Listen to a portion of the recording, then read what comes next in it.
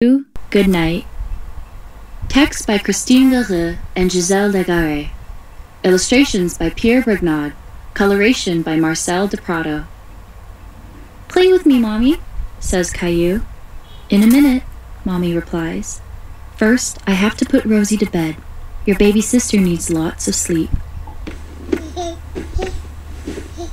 I don't have to go to bed yet, says Caillou. Caillou is proud of being a big boy.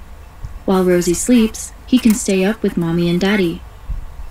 He takes some games out of the cupboard, games that are too hard for Rosie.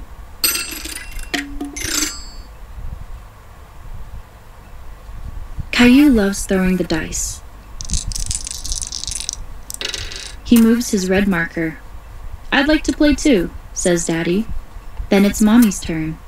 Caillou wishes his turn would last forever. He loves winning. The game is over, but Caillou wants to keep playing. It's time for bed, Mommy tells him. But I'm not tired, Caillou complains. Hurry up, Caillou, says Daddy. Put on your pajamas and brush your teeth. Then I'll read you a story.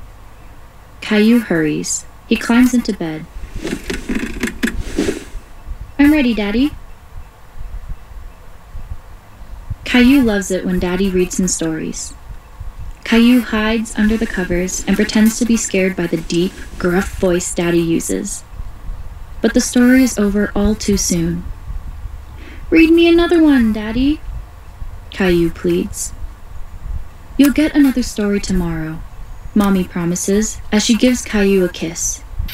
She tucks him in and whispers in his ear, Night-night, sweet dreams, Caillou. Then Daddy kisses Caillou goodnight too. Leave the door open, Daddy, says Caillou. He doesn't like sleeping in the dark. You're not alone, Caillou. You've got Teddy, Mommy tells him. Mommy and Daddy go out and leave the door slightly open.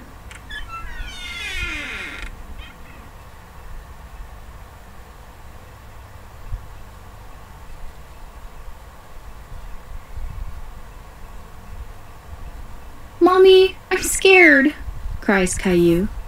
Daddy calls out, Go to sleep, Caillou. We're right here. Caillou hugs his Teddy closer to him. Little by little, he becomes used to the darkness. Caillou listens. He hears water running. It's Mommy having a bath. Then he hears a voice. It's Daddy talking on the phone. Caillou doesn't feel alone anymore. Soon he is fast asleep. Good morning, Caillou. Did you sleep well? Mommy asks. Oh, yes, he replies. You're a big boy now, Daddy tells him. You fell asleep all by yourself.